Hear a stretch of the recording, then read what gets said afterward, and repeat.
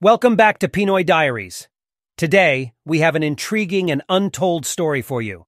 In this video, we'll be diving into the fascinating world of the Jalosjos family and their ownership of two of the Philippines' most prominent entertainment entities, Eat Bulaga and TAPE Inc. Get ready as we uncover the hidden truths behind this captivating tale.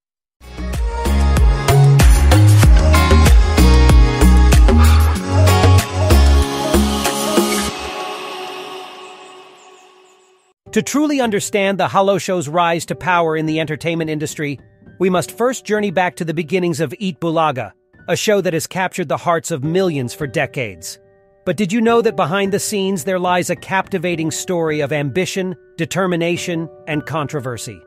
The birth of Eat Bulaga. Eat Bulaga first aired in 1979 and quickly became a hit with its unique mix of games, variety segments, and talent competitions. The show was the brainchild of a group of young and ambitious individuals, including Senator Tito Sotto, Vic Sotto, and Joey De Leon. However, in the late 80s, something happened that would forever change the course of Eat Bulaga's history. The Jalosjos connection. Enter Romeo Jalosjos, a prominent political figure and businessman who had an uncanny ability to spot opportunities.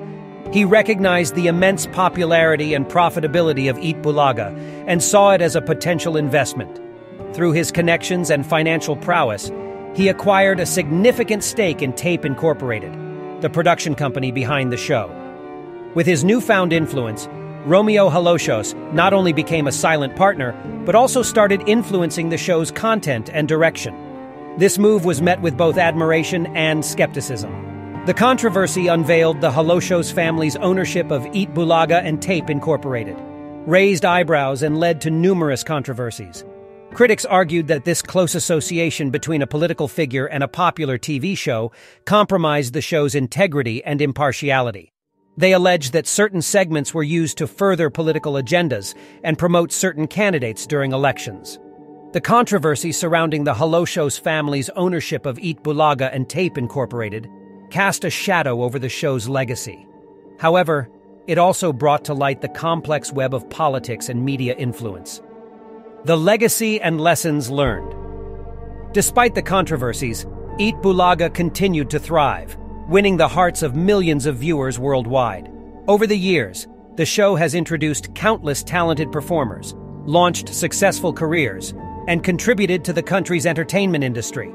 However, it's important to mention that in recent years, the landscape of Eat Bulaga has undergone significant changes. The departure of the iconic trio, Tito Sotto, Vic Sotto, and Joey De Leon, also known as TVJ, marked the end of an era. Their contributions to the show's success cannot be understated. With their departure, the future of Eat Bulaga remains uncertain. The show continues to go on, with a new generation of hosts stepping up to the challenge of carrying on its legacy.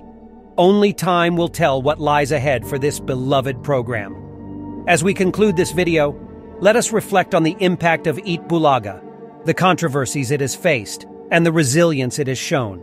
It has brought joy, laughter, and inspiration to millions of viewers for decades. And regardless of what the future holds, it will forever hold a special place in the hearts of its loyal fans. This untold story of the Jalosjos family and their ownership of Eat Bulaga and TAPE Inc. reminds us that the entertainment industry, like any other, is not immune to the complexities of power and politics. Nevertheless, it also shows us the impact a beloved show can have on people's lives. Remember, if you enjoyed this video and want to uncover more intriguing stories, hit that subscribe button, click the notification bell. Thank you for watching.